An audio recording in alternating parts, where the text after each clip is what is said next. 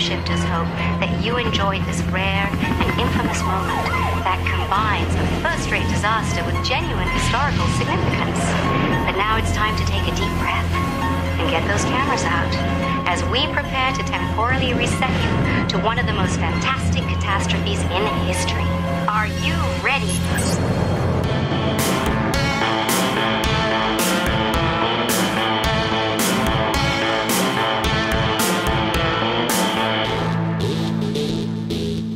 Everyone, and welcome back to the Time Shifters podcast. This is your host, Christopher, here, as always, with my good friend, Tom. Howdy. How are you, Tom? How you doing? Not too bad. It's really hot here. Yes, it's very hot all over, I think. It's a good day to just be inside and do podcasts, I think. Indeed. Air conditioning, churning away, talking to you. It's a good deal. Yeah, as much as it's a great time to sit inside and watch movies and stuff, I haven't done all that much in the last couple weeks. Yeah, no, I haven't had much going on either. We were in birthday and Father's Day season. Lots of things going on at work. So. Nope, understood. I mean, I did manage to watch a few things, but that was actually closer to the last time we recorded than now. Okay. Just flipping around over on Amazon, I found something called the 50 Worst Movies Ever Made from 2004. Of which I'm sure you could refute almost all of them. No, I actually couldn't refute almost all of them, but I did come across several I had never heard of. Oh, yeah? So I, of course, had to go and try to watch some more. One I had never heard of, it was The Great Alligator from 1979. Can't say I heard of that one either. Yeah, well, there's a reason that is not a good... I mean, out of the kind of nature run-amok films, not one of the better outings. And one I had heard of, but I'd only seen riffed, unlike Mystery Science Theater, was the incredibly strange creatures who stopped living and became mixed-up zombies. Yeah, I saw that you had watched that again without the Mystery Science Theater. Yes, exactly. I watched it unriffed. And it's not that film is necessarily, like, awful. It's just a little bit of all over the place. It's kind of indescribable. Well, and it has elements in it that are just kind of like, why? Yeah, there's entire musical numbers. Yeah, the dance sequences, which again Misty made absolute fun of during that. They're just kind of awkward, weird, and why? Yeah, it's definitely we need to pad it out to like 70 minutes. The actual horror part of our story, we've only got about 40 minutes of story. What do we do? I know, song and dance numbers. Well, and then, of course, that was also the film that launched a recurring bumper character on Mystery Science Theater, the Ortega guy. Yeah. Yeah, also another strange sort of, what the hell? Yeah. In the film. Like, he didn't really have much of a point other than to just look terrible. Weirdly, I found that the 50 worst movies, not one single mention of Manos, The Hands of Fate, really? Or Plan 9 from Outer Space. Literally the movies that define what bad is? Yeah. Didn't make the list? There was a few Ed Wood entries in the list, but not Plan 9 wasn't there. And yeah, no mention of Manos. I'm like, that shocks me. I actually kind of wonder if at this stage in the game, and especially since like Riff Tracks and Mystery Science Theater have done them, have elevated them to a cult-like status that maybe they don't quite fit in bad cinema anymore. That is a distinct possibility. Like they've achieved a level of entertainment value despite their lack of quality as a film. They've still become a thing that people kind of cherish and watch just to be amused by its terribleness. Yeah, maybe. That's a very good point. I think you're onto something there. It actually begs the question, like, and think of it. There are plenty of movies over history that have completely flat out bombed. Critics absolutely hate them. But when there's a specific audience that latches onto them, they gain a life of their own and they become things that people follow. And even if it was not great to begin with, the fact that it is entertaining and makes an audience, now it does. You can't call it bad necessarily at this stage. But yes, that is really all I've done of note. Nothing really else significant. I did actually think of something that we didn't even discuss pre-show. My son has become enamored with Dune. Oh, yeah. To the point he has actually even taken up reading the books. So, oh, wow. I think you might have mentioned this to me. It might have been off mic last time. Maybe. But because of that, we did get a little time. We had already watched the part 1 of the current iteration of the film.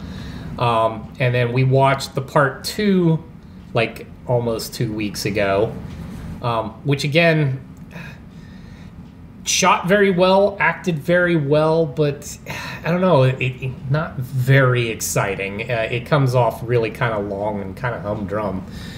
So that part's a little disappointing. And I know that there's a heavy religious overtone to Dune. It literally is what it's about. It's about a messiah. So I get that, but I don't know, the way that it was doing it, it was trying to give it a very, since it's Dune, they were going with an almost very Middle Eastern vibe to the Fremen characters on Dune, right down to the way they would pray and areas that looked like mosques. And I don't know, it felt pandering almost. To counter that, a friend found us a copy of the 3-hour-long David Lynch film. My son and I watched that, which was kind of really fun because, granted, altogether, you're about 5 hours in between part 1 and part 2 of the current versions. So the David Lynch at 3 hours feels like a budget. And it gives way more backstory to the universe to which they're in than the current iteration does. So he got a little bit more into that, but because it's 3 hours and because it's such a big story, it all feels very rushed, even at 3 hours. So he was kind of like, so you like this one better, huh? And I'm like, I think I'm in it more for the music from Toto than I am anything else. Yeah, I remember the longer version has you actually need it. The really good sort of prologue. The prologue, you get a little bit of a primer about what the universe is, what makes it up, an explanation of all the planets and the different houses, and yeah, the various characters, the guilds. It actually mentioned all the guilds, and the current iteration doesn't mention any of that. Like, they talk about Bene Gesserits, which is a big thrust of the film, but they didn't mention the Spacing Guild at all, which is also supposed to be a big part of the thrust. So it was kind of interesting watching them both together. And then, of all things, I caught an interview on NPR where they were interviewing David Lynch. And they were interviewing him about some current things going on. But one of the questions that they ask him, and they did this thing where they just draw questions from cards, kind of thing. So he and the interviewer don't know what's about to be asked. And he picks one, and it basically like, tell me about a disappointment in your career. he picked Dune, but he picked Dune for a reason, and which I thought was interesting. He's like, my one mistake with Dune was that I did not get Final Cut. Mm-hmm. And he's like, that would have been such a different movie if I had been allowed to make all of it the way that I wanted to make it. And I'm like, which begs the question, what would you have changed? So, Yeah, really. so which I'd be intrigued by, because I actually, for the most part, still kind of enjoy the 80s one more than the current. It's just fun watching my son get enamored with this stuff, and I'm like, this is the one? Okay. No, that's cool. Yes. You're talking about Lynch and his, Dune and wishing he had Final Cut and everything. It reminds me of just listened to a podcast, Verbal Diorama. Okay. And she was talking about Star Trek: The Motion Picture. Okay. And she was talking about the backstory and all the fact that it ever made it to screen is amazing because of all the production issues and the behind the scenes, head butting and everything. And director Robert Wise literally carried the final print. It just came out and it was still wet and took it to the premiere kind of thing. That's how to the wire this thing was. Wow. So it was years later. He wasn't even a Star Trek fan, but he was just so disappointed in that final product that went to the theaters. Yeah. He was the one that ended up going to the studios years later and saying, would you let me do a director's cut so I can make this movie the way, or at least closer to the way that I think it should be. Right. And that's where we got that big director's cut that came out just a few years before Robert Wise passed away. So we got really lucky on that, because that director's cut takes a mediocre film and it takes it up for me to be one of the best Star Trek films. Yeah, no, that 4K director's cut is absolutely, it's both beautiful and I already kind of dug the story, but it elevated it rather quite a bit. Well, since neither of us have anything else really exciting, we'll go ahead and take a break. We'll listen to a promo for another podcast. And when we get back, we're going to travel back to 2018 to talk about Hotel Artemis.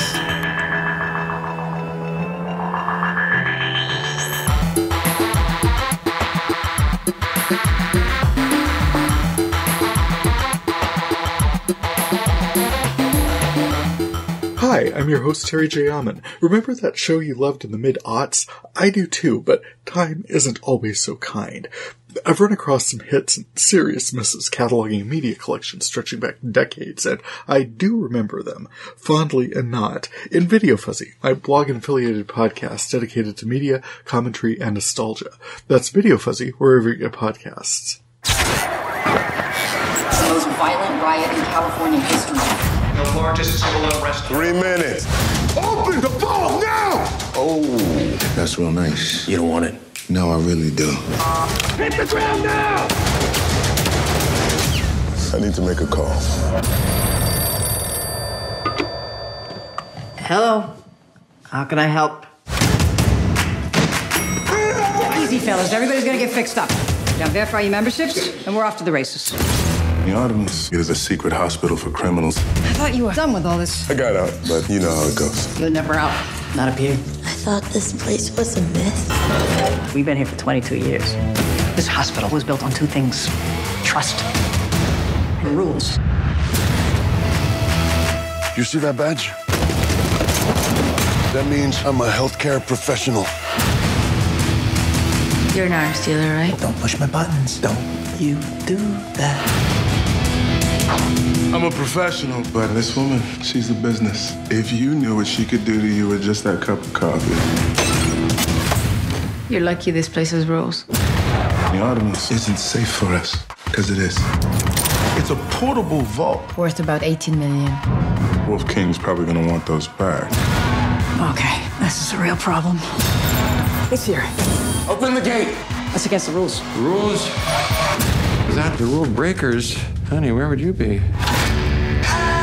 You got a plan. You're my brother. I love you. 3D printing complete. I got the next best thing. I got a gun. I guess my ballroom days are over, baby. Showtime.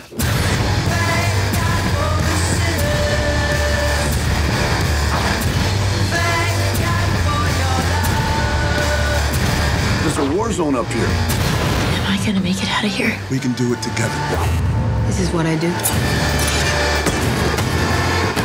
Visiting hours are never.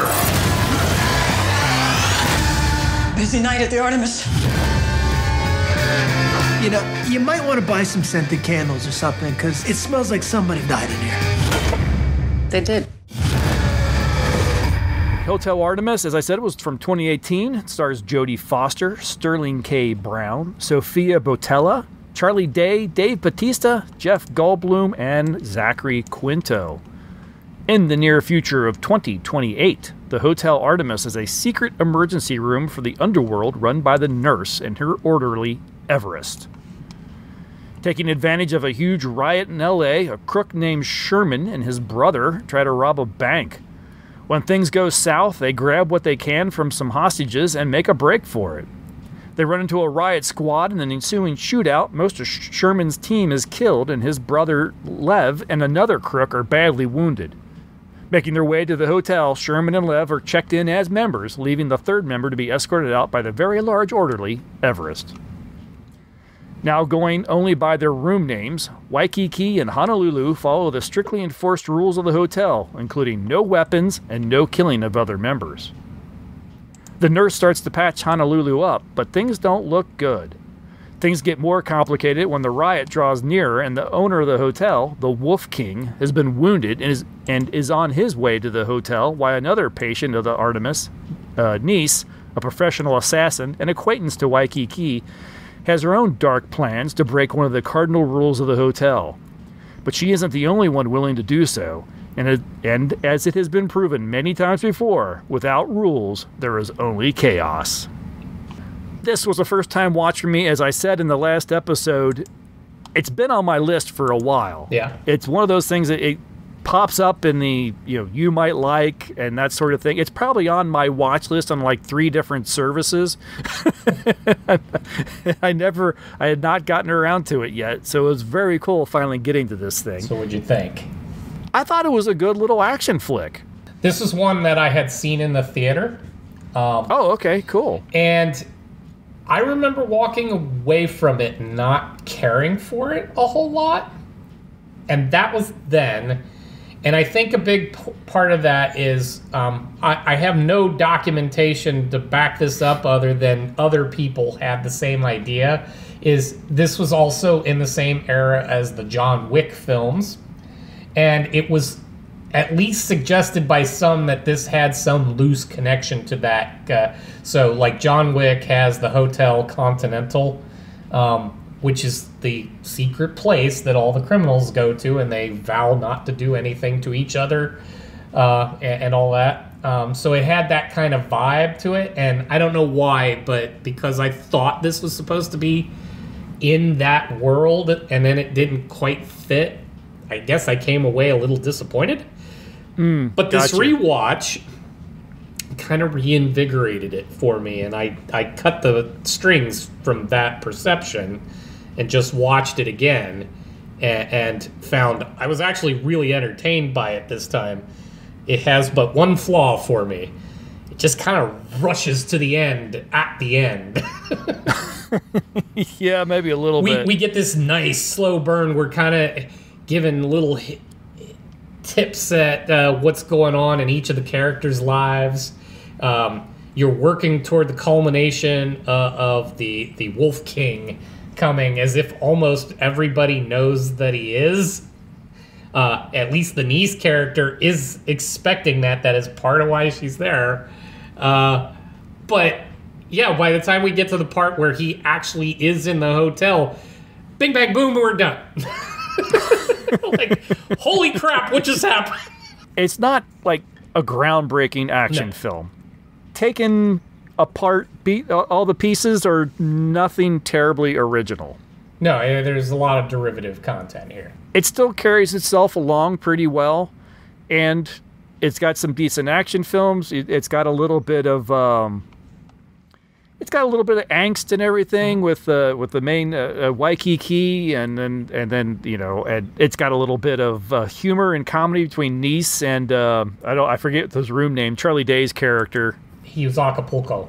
I like that Waikiki and Nice knew each other, and Acapulco was like, "What are you trying to? You trying to protect your girlfriend?" He's like, protect her. Yeah, no, that whole scene while they're in the common room. Yes. And Acapulco's trying to hit on Nice, and he just shows up, and Acapulco's getting all butch in front of the guy that he has no prayer of fighting and winning against, and the guy doesn't even want anything to do with it. The whole notion is just, oh, you think I'm the threat? you go ahead and have at that. Let me know how that goes for you. Love that vibe. Obviously, the star of the film, and I think she is the star of the film, is Jodie Foster. She's amazing in this. Yeah, actually, I thought so too. And we'll get into some more of that later. But no, she her presence in there, the aging that they did for her too, and how she carried herself as what was obviously she's a drug user at this stage. She's definitely deeply depressed, and that she's just kind of sunk herself into this job as the way to avoid the rest of the world, to the literal point she won't leave the building. Mm-hmm. And she was just absolutely amazing. And the way that's where some of the really good fun stuff comes in is, of course, every criminal coming to the establishment is coming in hot. And how you choose to approach her while you're coming in hot may end your stay very quickly. I want a prequel TV series with the nurse and the orderly. Jodie Foster and Dave Bautista in this are so good together. That's why I watched this film, and that's why I enjoyed this film. I thought they were fantastic together, and it's like, I want this story. I want more of these two. No, absolutely, because Dave was amazing in this. And he got some of the best lines too, especially his little running gag with, do you see this badge? This means I'm a healthcare worker. I mean, he's the biggest dude in the place. Oh, he's enormous. Yeah. This is honestly the only thing I've seen outside of the Guardians of the Galaxy. Okay. With Dave Bautista. No, I've seen him in some other stuff. He's got some chops. I'd like to see him get into some more serious roles. I think he may be hindered by just his sheer size. Well, yeah, and his you prior can't really career. make him. You can't make him like the romantic lead of of some drama or something terribly easily. No, but actually, I can't remember the name of it. They're about to release a second one where he ends up. He plays this like softy guy, but he's essentially a hitman or something who's trying to get out of the business, and he develops a relationship with a little girl, and so it becomes this kind of buddy picture where he also has to be the protector, and he was really cute and adorable in it, and it was fantastic. I like that there's going to be a sequel to it. I have to dig into that a little bit more to find out which one. Nice, very cool. I'll find out what that is and pass that along. Yeah, please do, because I think he would be, watching him and the way he treats Jodie Foster's character, the way he treats the nurse, he does take on a very affectionate and caring, like he's caring for a sick friend or his favorite aunt or something like that, and he does it so well. Actually, since we had talked at the top of the show about the Dune stuff, he was in the more current Dunes as the character Raban from the Harkonnens, and actually the comparison between the 80s and the current stuff, he gave presence to a character that was just kind of a throwaway from the 80s film. I didn't really read the credits before the film started. I love the fact that Wolf King ends up being Jeff Goldblum. Yes. And he is rather subdued for Jeff Goldblum. Oh, yeah. And he's brilliant in this as the bad guy. How many times have you seen Jeff Goldblum as an actual, like, I'm an evil MF and... Yeah, like he's evil and he means to be it. Yes. It's not like in The Fly where he becomes the monster. In this case, he's a monster flat out. He owns that he's a monster. He knows who he is. The scenes about him and the nurse and what he knows he's done to her. Yeah. And his kind of, I'm good with this. It caused this circle that allows for this place to exist. And yeah, that's just how it is. Oh, and his attitude with his son. Because I was really digging. Well, one, it's always fun to see Zachary Quinto show up in something. And for to make him this, like, whiny little mob guy was kind of fun. But then the way Goldblum plays off of him, where he's just this sickeningly, like, despite the fact that he's a mobster and obviously a killer, all he wants is daddy's approval. And daddy ain't giving it. And he is hardcore about it. He's like, I am dying and you're still a punk. Didn't matter. I love that. No, it was fantastic. I loved it. The whole cast, I think, did a fantastic job. I wasn't terribly familiar with Sterling K. Brown. I've looked him up since then and see that he's been in a lot of different films and a couple of films I've actually seen, but I have to admit it wasn't anything that... It wasn't like, oh, yeah, Sterling Brown, I know him.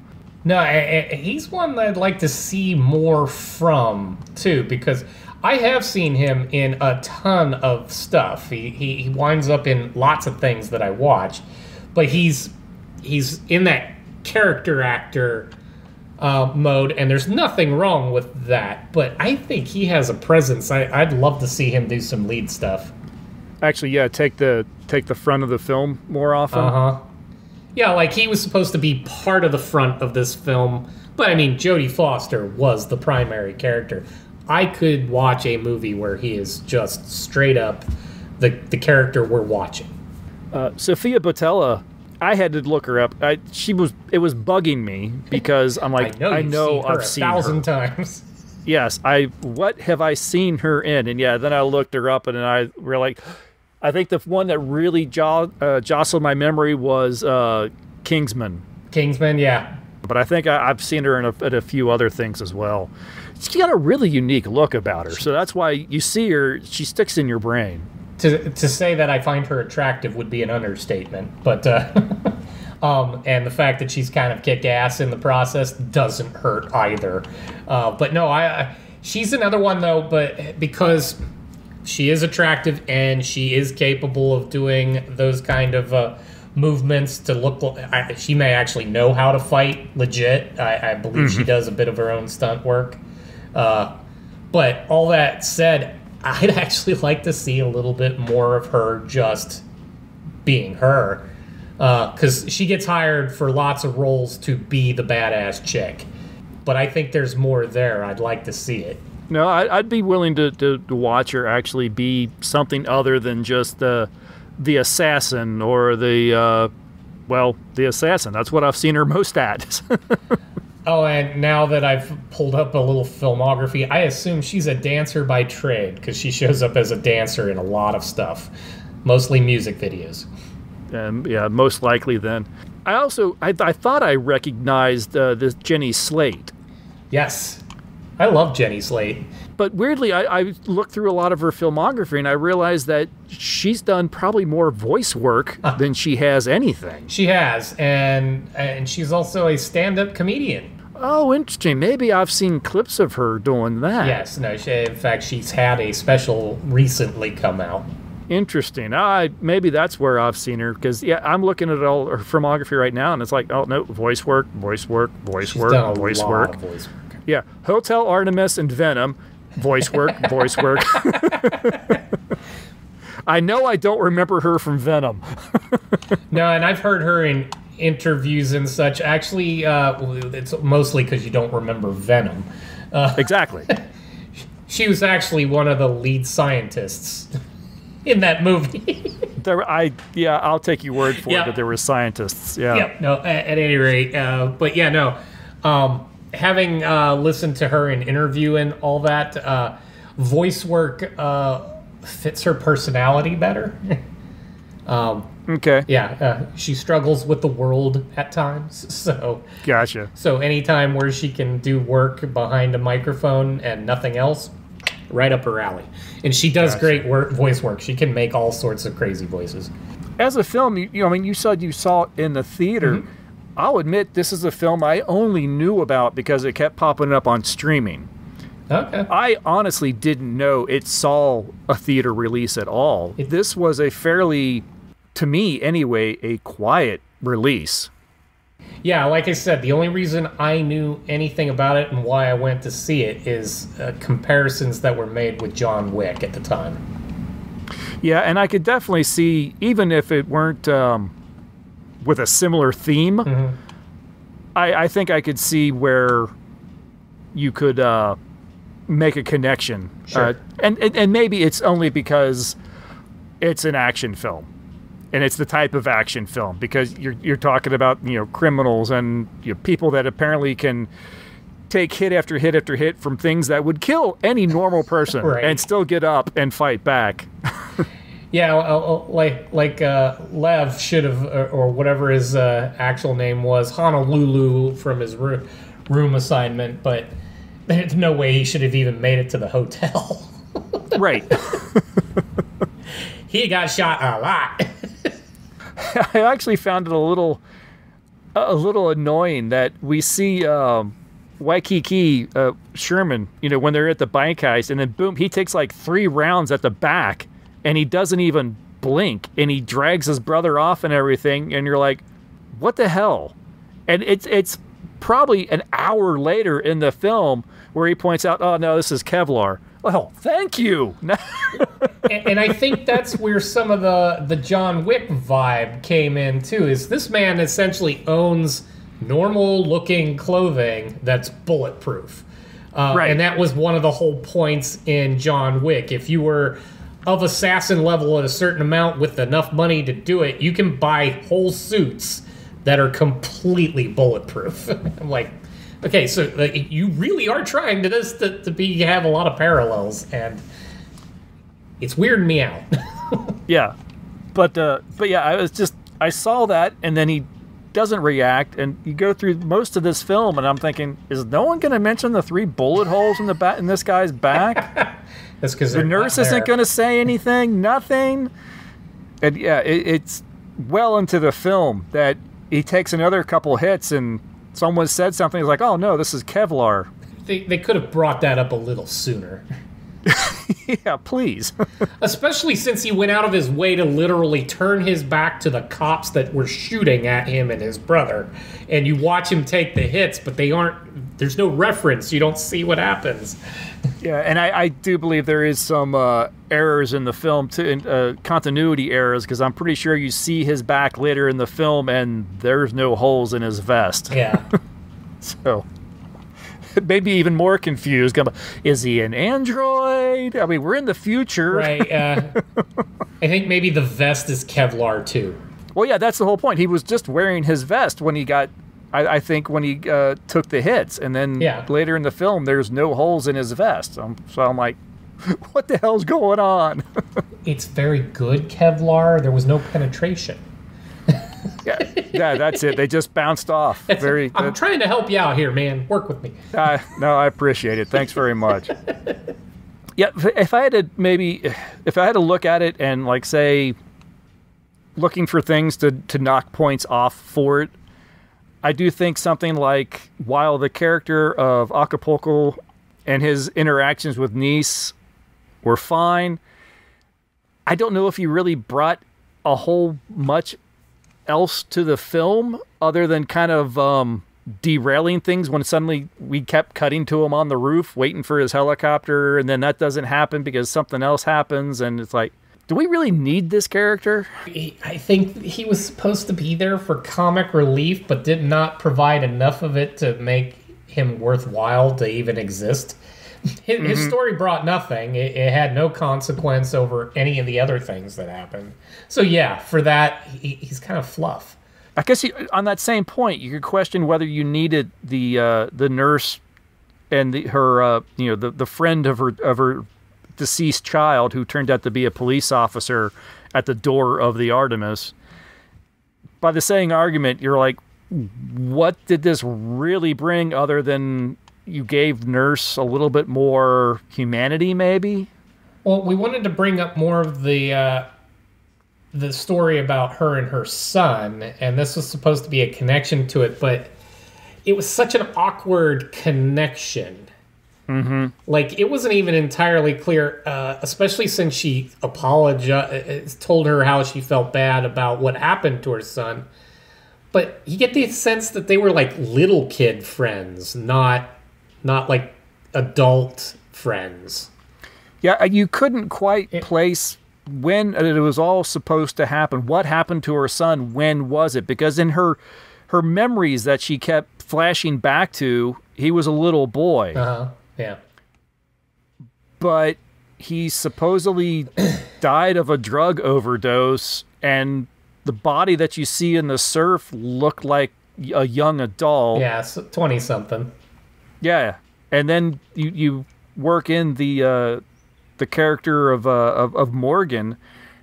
And yeah, so as a childhood friend, were they boyfriend, girlfriend? Yeah, it's a little hard to kind of piece that together. Well, and then to make the connection back, like, okay, it's a childhood friend of her son, whatever the state of that friendship might have been. How does she know where she is? Mm-hmm. Like, it didn't seem like it was an ongoing connection. This was a thing from the past. So how does this woman know where to find her? Yeah, was this luck? Was this just sort of a that thing, that secret that everybody knows? Is that what the Artemis is, and is that what the Nurse is? And that's probably leads into at least one of the things that was always a little off-putting for me. I appreciate that they were trying to set a tone that we're in LA in a water crisis. Things are not going well. Lord only knows what the rest of the U.S. is like in this world. Obviously, crime just runs rampant. So, and given that this is 2028 and that's 4 years from now, I'm really hoping that we're not foreshadowing here. But at any rate, while they're setting up this world, kind of not sure how all of this kind of all fits together. Like, the Morgan character is also a cop that kind of knows this woman from a while ago. I get that she might know if it's the secret that everybody knows, the hotel, what the Hotel Artemis is. For God's sake, it's got a giant sign in the sky. Somebody's gonna ask, so what's the Hotel Artemis? What's this like to stay there? Stuff like that. You'd think it'd come up. Anyway, but so since she's a cop in this world and probably knows what that building is, even though you're not supposed to, there's no reason to know why she would think her person is in that building. And we needed a little bit more. They made this world... And again, I don't need to be beaten over the head, but you got to give me a little bit more if you're going to want to tie the characters to all of this. Yeah, because didn't it come up at some point that it had been like many years since the Nurse had been outside? Yeah. I thought it was like a big number, too. Yeah, no, it was. She said something like 14 years or something crazy like that. Right. And the orderly actually went lower, and it was actually... almost double what he said. So yeah, so she's been there a long time, and I get maybe that some in the know, but since she just goes by the Nurse, I actually kind of dug that the way that this place works is anonymity is key, so you go by monikers, not actual names. But yeah, because everyone would just know her as the Nurse and the other guy as the orderly, why would this cop know who she is in that building? Right. And I thought it was going to lead to something else. Right. You know, was this some sort of infiltration? Was this some sort of plant? Was this part of some plot? And no, it's, I'm injured, I healed you, Everest will get you outside, and that's the end. I'm like, okay. Yeah, other than a little emotional exchange, In this case, she's a plot device. She's there to really rile up the nurse so that when the Wolf King shows up, she's in a more heightened state for how she's going to deal with him. Yeah, that's exactly it. So it's a clumsy plot device, but that's all it is. She could have... She's the MacGuffin. Technology-wise, in this 2028, holograms become a really big thing in the next 4 years, apparently. Well, and you can actually find them in some of the silliest of places already. So that, as far as tech and having it involved more in your life, that makes sense. I'd say they were pretty close. Yeah, and I don't think they made any real leaps with the robotic surgery or the 3D printed organs or anything. That's all something that has been developed and been a thing for some time now. Yeah, and in various states of actually being functional. Yeah, exactly. Yeah, I don't know if it's yet to the point where you can throw someone down on a table and a computer and go, here's the problem, and start working on him. Right. But that is a goal, and it may not be as far off as we think, and robotic surgery is already a thing. So, yeah, I don't think they made a stretch. I always find it funny, though, when a movie only sets their future out like a decade from the time of its release. That's kind of tricky.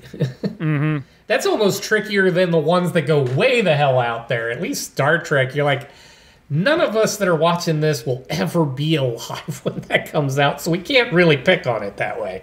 So that makes sense.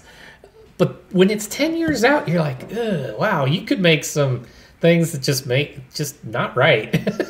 Yeah. And it takes you too far out of what you're trying to watch. Until I can hold my little communication device that has the floating hologram digits and pictures or people's heads floating in front of it, well, it's all going to seem a little fantastical. And part of that whole, that at least one of the devices involves the implant in the eye. Yes, a camera installed in her eye. She's got a bionic eye. Yes, so again, not far out of conceivability. Probably not in the next 4 years, but no, I don't think so. Although with what they probably make to do the things that they do, who knows? That's true. I did throw this out to social media. I did not really get any comments on it, other than Matt, who said, I wanted to see this when it came out, and I still haven't gotten around to it. And he said I should fix that. So he's in your camp. He was in my camp, absolutely. But what did the critics of the time have to say about this thing? Oh yeah, and this will be a fun ride too. So, and of course, the higher end, we start with San Francisco Chronicle, Mick LaSalle. As a first-time director, Pearce manages something difficult. He creates a tone that acknowledges absurdity, but also consequences. He finds an edge that's extreme, that's weird, that's satirical, and that goes right to the edge of farce, and yet the movie is, at all points, as involving as an intense drama. Fairly high praise of... I didn't realize this was a first-time director venture. No, either. I didn't realize that either, but considering how many first-timers we've talked about in the past, this is a solid entry for a first-timer. Absolutely. Yeah, I mean, even if you have issues with the film, this is a good attempt. Well, he did the smart thing by giving himself a really great cast that he probably didn't have to direct all that much. And we'll start getting some vibes on that. Lots of critics were kind of like, why did Jodie Foster do this film? Oh, interesting. Yes, okay, it's very interesting. Continue on then. Variety, Peter DeBurge. Hotel Artemis has the elegant simplicity of a quality B-movie wrapped up in a self-consciously and somewhat overcompensatingly cool piece of genre entertainment. It boasts snappy dialogue, memorable characters, and a gorgeously designed central location, but doesn't quite know what to do with any of the above. Acknowledging its coolness, not really feeling all the pieces coming together. Okay, interesting. And then on RogerEbert.com, Peter Sabinski, I believe is how that's pronounced. Hotel Artemis is based around a plot conceit so similar to one in the action hit John Wick that some may see the film as part of an extended John Wick universe, and I think that's where I got that vibe from. Rest assured, to describe it merely as a knockoff of that movie is to do it a bit of disservice, because it borrows from a number of different sources, ranging from The Purge to large hunks of the filmography of John Carpenter and Walter Hill. Oddly enough, The Grand Hotel. I'm not familiar with that one. Yeah, I'm not sure I've seen. I know what he's talking about there. While originality may not exactly be in great supply here, these familiar elements have been mixed with enough wit and style to make for some sleazy, insanely violent, and reasonably entertaining B-movie trash. I'm sorry, was that a good or bad review? It was that makes me want to watch it again from the site. So it's a solidly in the middle. He enjoyed it for what it was, and fits it more in that B movie category. But a lot of critics will automatically put any action intense film or genre kind of feel already in the B category without any reason for doing so. And now to really just lay it out. From The Observer, Rex Reed. There are bad movies everywhere. And then there is 97 minutes of total garbage called Hotel Artemis. This shoddy, gross, cruel, and nauseating freak show is the work of Drew Pearce, a writer of no discernible talent. He throws in Iron Man 3 and Mission Impossible Rogue Nation as examples, making an atrocious directing debut. Moronic drivel that truly qualifies as the worst movie of the year. It sinks amateurish movie making aimed at audiences with no taste to an alarming new low. Wow. Yes.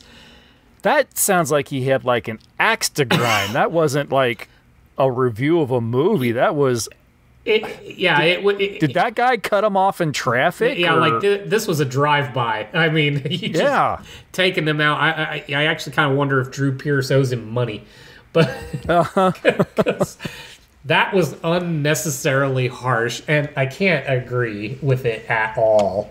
No. I don't know what you're watching, and if you go to films, I don't know what you're looking for in film. Because, this was a highly entertaining film. Is it perfect? No. Is it a bit... I will still own that it is a lot rushed at the end. By the time we get to the climax, it's done in 5 minutes and we're at credits. Oh my God. And everybody kind of comes to whatever their conclusion very quickly. So, at any rate, it doesn't deserve any of that, but this is... I actually found it became better for me the second time than the first. Yeah, awesome. No, I liked it fine. It's not going to go into like my list of favorite action films that I've seen or anything, but I certainly didn't sit there and walk away from it like this last critic and want to go beat someone up over it. I mean, this would do well in the era of cable. Like if it was just running on a TBS, I'd happily just, okay, that's what's on for the next hour and a half. Yeah, no, it's exactly what this is. Maybe this isn't the film that people are going to click on to watch because they see it on the streaming service because, like I said, it's been on, I've thought about but never started it. But if it were already on, you saw it and you're flipping from channel to channel kind of thing, oh, I'll stop and watch this for a little bit. It has, to this date, one of the coolest lines, and Dave Bautista got to deliver it. And I meant to write it down in its entirety, but basically the gist of it is, if you don't stop jumping on my back, I am going to make you extremely unhealthy. And he delivered that line after mentioning that he was a healthcare worker. Yes. I actually found myself, I hadn't quite heard that in the first viewing of it in the theater and latched onto it, but it hit me this time and I just started busting out laughing. I loved it. Yeah. No, if nothing else, there is a few just scattered throughout the film. There is some fantastic line deliveries from several of the characters at different times. So here, because I got curious, and while I was looking through the quotes on IMDb, feel free to bleep accordingly, but Everest actually says, "I will unheal the shit out of you." Like, that's awesome. Even his introduction, the nurse comes up and, here's my orderly. His name's Everest. I think you know why. Or I think you can see why. Yeah. Even while I'm scrolling through here, actually one of the ones that was between Jodie Foster and what's his name? The Wolf King. Goldblum. Jeff Goldblum. Anyway, I can't believe I lost his name there for a second. Anyways, she at one point says, "You killed my son." And he responds, "You made a deal with the devil. What did you expect?" Like, and how creepy and just, I know who I am, screw the world. kind of vibe that he gave that. Made no excuses for the type of person he was. No, the delivery it was so good. This cast, if any of the imperfections that this film might have, the cast makes it worth the watch, no matter what. Well, that will do it for Hotel Artemis. In 2 weeks, we are going to check out Johnny Mnemonic from 1995. Another one on my watch list. Have not seen it yet. Looking forward to it. Wow, I still struggle that you hadn't caught this one yet. Again, I don't know why. Because I go back and watch the same crap. Yes, folks, he watches the same films that we review is all that he ever watches. No, I go back and watch films that I've seen a dozen times before instead of watching anything new. I admit I have that problem.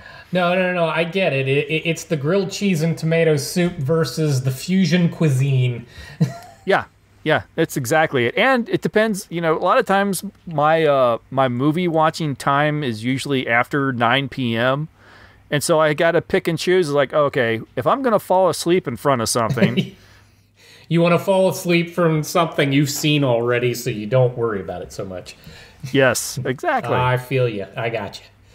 Well, that's going to do it for this episode. As always, if you've seen Johnny Mnemonic or if you've seen Hotel Artemis, drop us a line, timeshifterspodcast@gmail.com, or come to any of the social media sites and leave some comments there.